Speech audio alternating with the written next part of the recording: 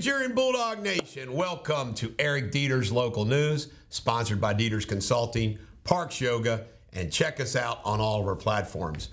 Before I get to the news, I want to hit the Cincinnati Enquirer, Kentucky Enquirer or something. College football is played on Saturdays, right? Today's Tuesday Enquirer, using USA Today, reports on all the college football games on Saturday. Obsolete sports section is the Enquirer.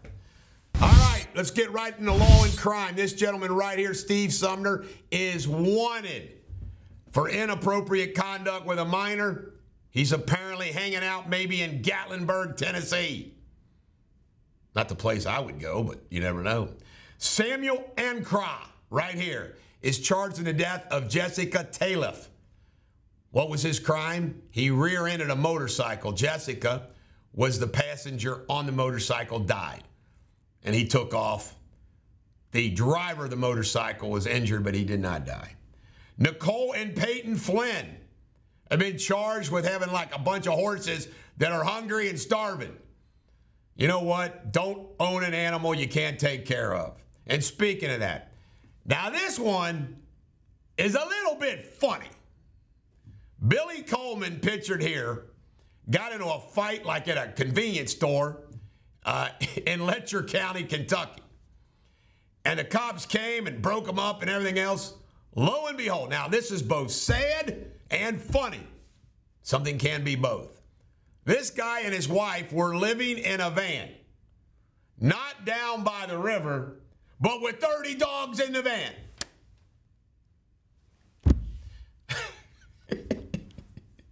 30 dogs! Crazy. John Stevens, right here, who thinks he looks like Mark Hamill and did Luke Skywalker imitations, has committed suicide. He was charged with like 11 counts of disgusting sexual things, again with minors. Pac-Man Jones was arrested yesterday, pulled off a plane at 6 a.m. at Greater Cincinnati Airport. They said he was drunk, belligerent, and all this stuff. He's saying he was just pissed off he couldn't find some place to charge his phone, I think it was. He says it's a bunch of crap. Pac-Man Jones is in trouble again. Oh, well. Michael Taylor and Tiffany Smith, pictured here. I want to elaborate a little bit on this, okay? They have a child that was found out on a public highway with nothing but a dirty diaper. It was a full diaper, too, out in Butler County. They've been arrested. And when I look at these two folks, you know what I see? I don't know if I see evil or if I see complete brokenness. As I do this local news day after day, Monday through Friday, and folks like this pop up, you know, you could just go ahead and guess and extrapolate backwards their lives. Brokenness in the homes, issues all over the place. So you go down a certain path and you just keep, you know the key? Good, solid families from the get-go. Does that mean everybody turns out okay? Hell no. You got the best damn family and somebody goes south. But percentages and odds are less people. I mean, that guy there looks a little bit like Charlie Manson, don't you think, Sabrina? All right.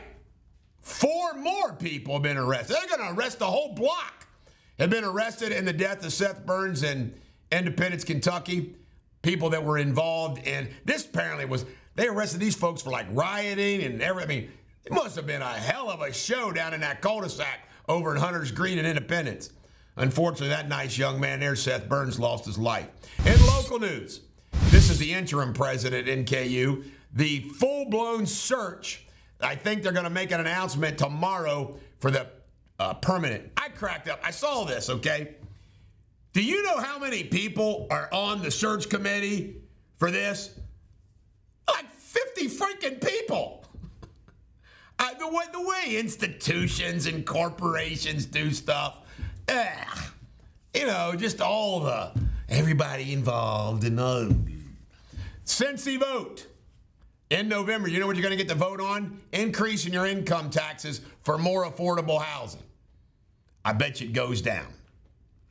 Daniel Fox, pictured here, Florence firefighter, is going to walk 343 miles in full equipment to honor all the first responders who died in 9/11. Good for him. You talk about a dude that's going to be in shape.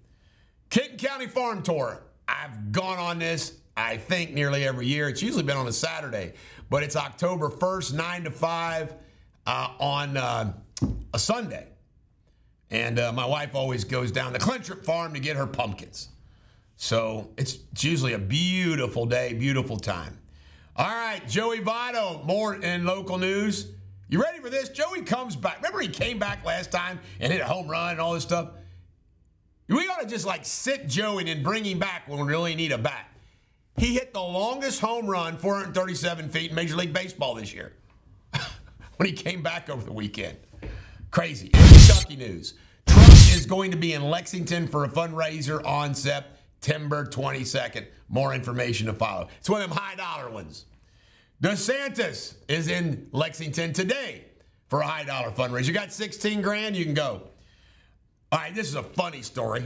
Wright Elementary in Shelby County is relocated for a week because they got bat infestations. There's no truth to the rumor that Albert was seen walking the halls and Bruce Wayne was seen leaving the school in his Batmobile. Sabrina, that's nothing but a rumor. And last but not least today, this is kind of Indiana and a Kentucky story. Jared Nichols is a Batesville police officer, and Riley Durstock were injured in a car wreck in Marshall County, Kentucky. We hope they're okay. This is the Bulldog. Every dog has their day. You have a great one.